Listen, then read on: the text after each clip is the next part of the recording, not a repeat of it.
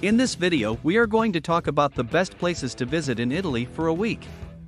So before starting this video, like this video and subscribe to our YouTube channel for future updates. Italy brings up visions of pasta, wine, gondolas, and the sun shining on beautiful landscapes just by speaking the word. It was the birthplace of both the Roman and Renaissance empires. It's no surprise that it's one of the most popular holiday destinations in the world, with so much history, art, exquisite food, and romance.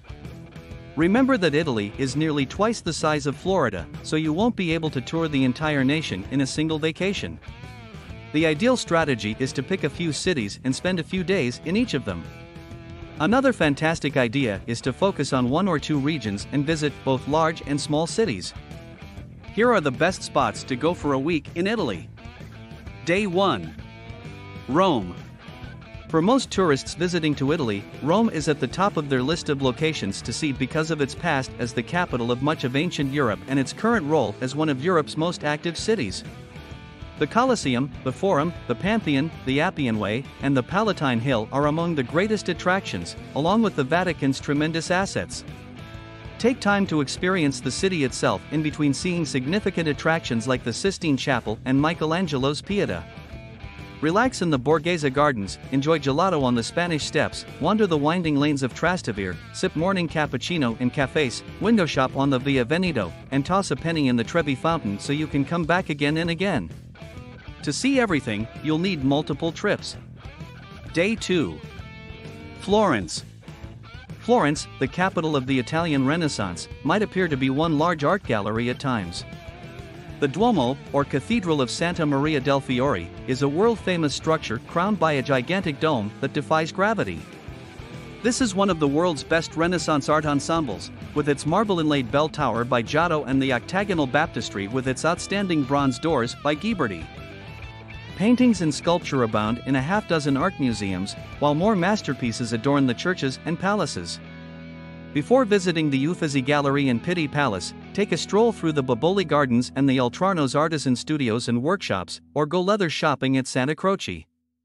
Day 3. Milan. Although Milan is a popular tourist destination due to its airport, it is frequently ignored as a standalone destination. That's a shame, because Milan offers one of the highest concentrations of creative and architectural attractions in all of Italy, and it's a must-see for anyone interested in design, fashion, or shopping. Michelangelo, Leonardo da Vinci, Verdi, Enrico Caruso, Toscanini, and fashion designer Giorgio Armani have all called Milan home and worked there. The Great Galleria Vittorio Emanuele II was planned by Giuseppe Mangoni and built between 1865 and 1877 on one side of Piazza del Duomo and on the other side of Piazza della Scala. With a dome rising 48 meters above its mosaic floor, it was Europe's largest shopping arcade at the time. It is a magnificent example of 19th-century industrial iron and glass building that marks the beginning of modern architecture in Italy. It's still a lovely, lively neighborhood where folks congregate for lunch or coffee in exquisite cafes and shop in high-end boutiques. It has become so ingrained in Milanese culture that locals refer to it as Il Salato, the salon. La Scala, the world's most prominent opera house, has heard the music of all the great operatic composers and singers, and its audiences, the theater seats 2,800, are known and dreaded as the most demanding in Italy. The season spans from early December to early May, however tickets are typically hard to come by. The best method to purchase tickets is through your hotel concierge, although the box office is worth checking out as well. The Museo Teatrale alla Scala is located in the same structure and houses a collection of historic and personal recollections of the greats who have performed and whose compositions have been performed at La Scala, including Verdi, Rossini, and the great conductor Arturo Toscanini. If there isn't a rehearsal going on, the museum allows visitors to experience the inside of one of the world's greatest opera houses. Day 4. Tuscan Hill Towns. Tuscany's undulating landscape is capped by stone villages whose foundations date back to the Etruscans. Each is perched atop a hill, and several retain the castles and turrets that formerly guarded their strategic positions. It's tough to pick one above the other because they all have their own architecture, art, personality, and tale to tell. San Gimignano, with its many towers and mostly intact walls, seems much as it did in the Middle Ages, when it was an important halt on the pilgrim's path to Rome.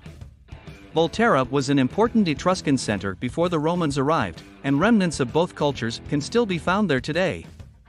Arezzo's tourism attractions are the heritage of the city's great artists, architects, and poets. Cortona, like Volterra, was founded by the Etruscans and afterwards by the Romans, but it also has a Florentine background. Cortona is one of the oldest towns in Italy. The proximity of these hill towns to the cities of Florence, Siena, Pisa, and Lucca concentrates many of Italy's top tourist attractions in Tuscany. Day 5. Herculaneum and Pompeii. Pompeii is a ruined city at the foot of Mount Vesuvius, a volcano whose explosion in AD 79 buried and encased the city in 6 meters of ash and pumice stone. What we see now, together with the nearby ruins of Herculaneum, is the best example of a Roman town and its way of life anywhere. It's simple to see why this is one of the most popular tourist destinations in Italy. Pompeii was heavily devastated by an earthquake only 16 years before it was destroyed, and its population of 20,000 people had not yet finished rebuilding. People began fleeing as soon as the eruption began, and just about 2,000 people were stranded in the city when the final flood descended like a tidal wave. Regardless of how eager you are to see this legendary city, it is well worth your time to visit this museum first. You'll see many of the objects discovered during the excavations that were either too delicate or too susceptible to weathering to be left in place, as well as helpful interpretative exhibits. Some of them date back to the pre-Roman era. The instruments of ordinary life are displayed here, including rows of amphora and other vessels, furniture, and various home and commercial objects. Day 6. Naples. The sheer extravagance of Naples will hold you enthralled, just as the canals of Venice and the Renaissance are the core of Florence. It's a lively area, with its small streets brimming with color, commotion, and activity. Naples, with its treasure-filled cathedrals, beautiful palaces lavished in the treasures of European royalty, and its finest archaeological museum showing the finds from nearby Pompeii, has plenty to see, and experience. Join the natives and take a walk along the shoreline to take in the views of Mount Vesuvius across the bay, take a ferry to the island of Capri or lovely Sorrento, shop in the glass-domed Galleria Umberto I, and, of course, try the pizza Neapolitans claim to have invented it. Day 7. Turin. Turin, like Milan, is one of the great industrial cities of the north, but it is relatively small and tight, with its highlights easily explored on foot. The Savoys created the architecture and formal layout to show that they were as regal as any of Europe's royal families and that they could surround themselves with luxury that matched Paris. Turin's attractiveness is not limited to its arcaded squares, avenues, and regal buildings in the heart of the city. A modest medieval quarter, Roman sites, and entire Art Nouveau neighborhoods add variation, while a riverfront park with a complete faux medieval hamlet demonstrates that Turin isn't too serious. Don't miss the wonderful Museum of Cinema, which is housed in a former synagogue. Turin's contrasts, as well as its coffee shops and magnificent cafes, will enchant you.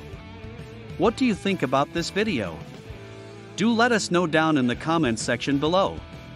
If you enjoyed this video and want to hear from us again, be sure to hit that subscribe button before you go.